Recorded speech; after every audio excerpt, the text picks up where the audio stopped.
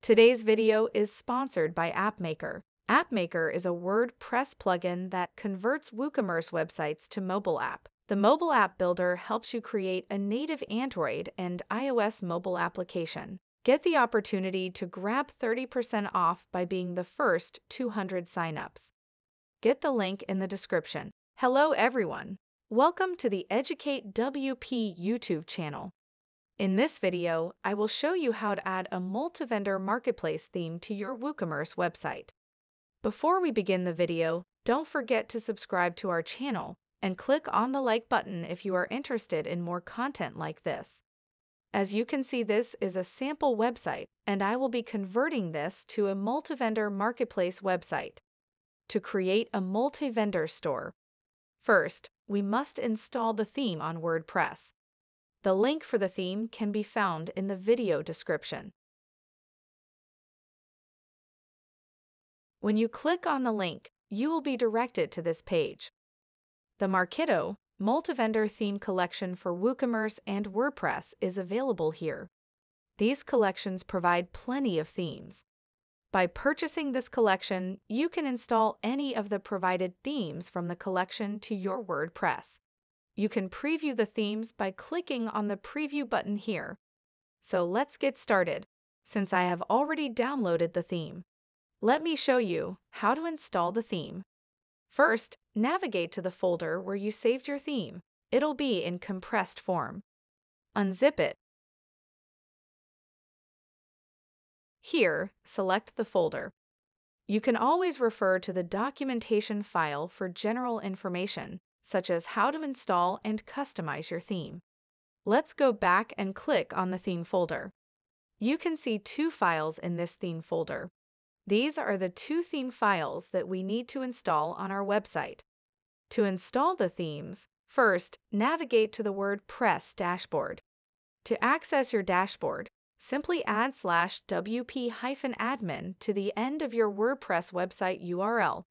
Once you've reached the WordPress dashboard, go to the Appearance option on the dashboard's left side and select Theme. This takes you to the WordPress theme page. Click on Add New to install the theme. By clicking the Upload button, you can upload the theme. There are two files in this folder, Parent Theme and Child Theme. All customizations are saved in the child theme, and anything in the child theme takes priority over anything in the parent. So, if the same file exists in both the child and the parent, the child's file will control that aspect of the theme. Let's begin with this file. Select it and then upload it. After the file has been uploaded, click the Install button. After installation, you will be redirected to the next page, where you will have the choice to activate the theme. Now, click the Activate button. As you can see, the theme is active, but it is not yet finished. To function effectively, the theme will require some additional dependencies plugins, such as Elementor, 𝗀𝗋𝗃𝗃, Metform, and so on. Let me demonstrate one of the plugins. In this case, I've chosen the Elementor plugin. Elementor is a WordPress drag-and-drop page builder. Using a visual editor, this plugin allows you to create stunning pages. It's intended to let you easily create dynamic web pages. Return to this page to see how to install these plugins.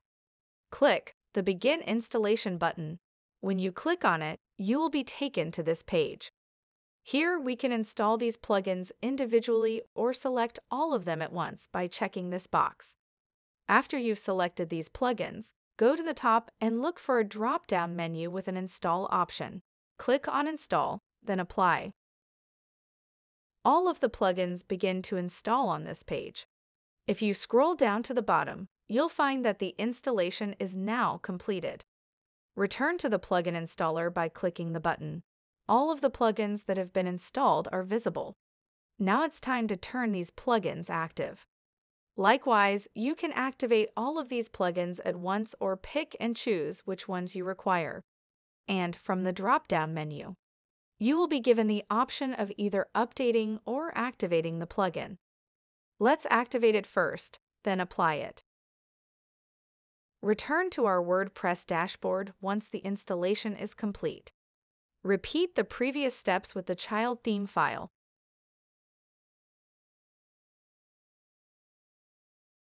Click on Upload and then select the second file to upload. Now, click the Install button and then the Activate button. Your child theme file has also been successfully installed. Now it's time to add all of the demo content. Let's return to your dashboard once again, and then from here, select Tool Settings.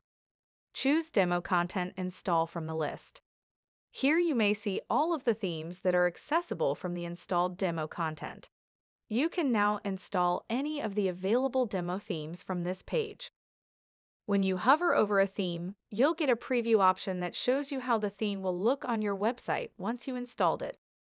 Choose your theme and press the Install button. A notice will appear informing you that if you install this theme, your current activated theme will be erased and cannot be restored. Because I don't have a theme on my website right now, I'll hit OK. If you already have a theme on your website, I recommend that you back up all of your files before installing the demo theme. It will take some time to complete the installation. It will instantly redirect you to your freshly built website after installation. As you can see, our standard WooCommerce website has been transformed into a marketplace store. We may now customize this website using the plugins that we previously installed. To customize our website, we can use the Elementor plugin. Let's go ahead and click on the Edit with Elementor button, which will take you to a page where you may edit and make changes to your theme. You can see all of the customizable choices on the left-hand side. You can add a heading title by grabbing this title option and dropping it here. You can customize your text, like color and font size, from the option given on the left-hand side. For adding video or images, you can use the video and image features from the option. Likewise, if you scroll down, you will find tons of features to customize your theme. Just experiment and play around with them. Once you've finished your customization, click on the Update button and all the customized features will reflect on your theme. So that's how you install a multi-vendor marketplace theme to your WooCommerce website. This will help your store to look more appealing, and also it will help you to reach more customers. I hope this video was helpful. If you have any queries related to WooCommerce or WordPress, let us know in the comment section. I will see you guys in the next one. Bye.